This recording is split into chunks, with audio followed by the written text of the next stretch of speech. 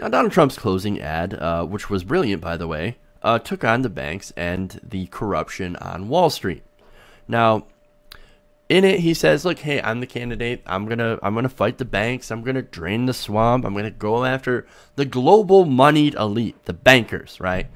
Well, he says that.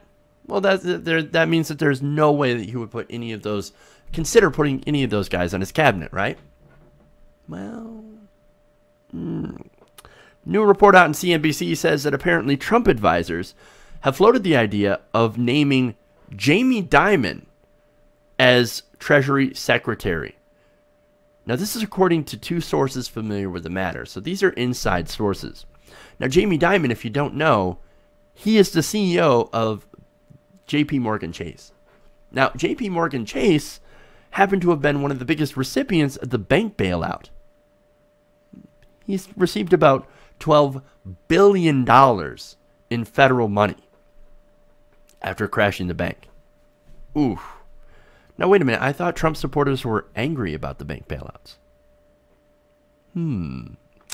Now, I wonder if Trump supporters are saying, with the possibility of these picks, hey, whoa, Trump, we elected you. We didn't elect you to appoint a banker that got all of this free bailout money. That's not what we elected you for. You were supposed to drain the swamp, not fill it, not set up shop in it. Oh, God. Now, look, caveat. Now, just because they're floating this idea doesn't mean that 100% that's who they're going for, right? It's still early, right? And look, there's even no guarantee that Jamie Dimon would take the position. In fact, a spokesman for Dimon declined to elaborate beyond his past remarks that he would not be interested in becoming Trump's Treasury Secretary. But then again, isn't that what they all say? No. Me? No, I'm not going to take that. I'm not interested in that position. I'm sorry. I mean, didn't Paul Ryan say the same thing? Me, Speaker of the House? No, I'm not going to do. Okay, I'll do that. Yeah, you twisted my arm. Now I guess I'll be Speaker of the House. And then now he's running again for Speaker of the House, by the way. So, look. Now, Dimon, he's not the only one that is under consideration, too. And look, I don't have the full list yet, right?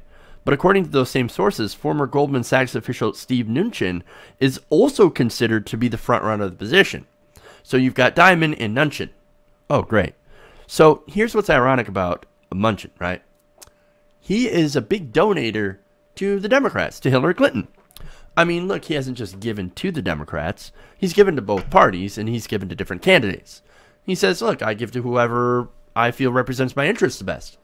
Then it turns out he's given more money to Democrats throughout the years. So why would Donald Trump's team even consider him when he's given so much money to the Democrats? Well, according to billionaire developer Richard Lafrac, he told Bloomberg, quote, he's the guy that can recognize an opportunity and adapt to it. He's able to switch into different things. So now here's a banker that's seeing a big opportunity with Donald Trump. Oh, but I thought he was going to drain the swamp. Now, see, here's another interesting thing about Mnuchin that makes sense when you see that, hey, these Republicans around Donald Trump are saying, you should appoint this guy to the Treasury Secretary. See, he's been criticized for being too soft on Wall Street. In fact, Jeff Hauser, director of the nonprofit Revolving Door Project, told Politico it's hard to see Mnuchin cracking down on Wall Street.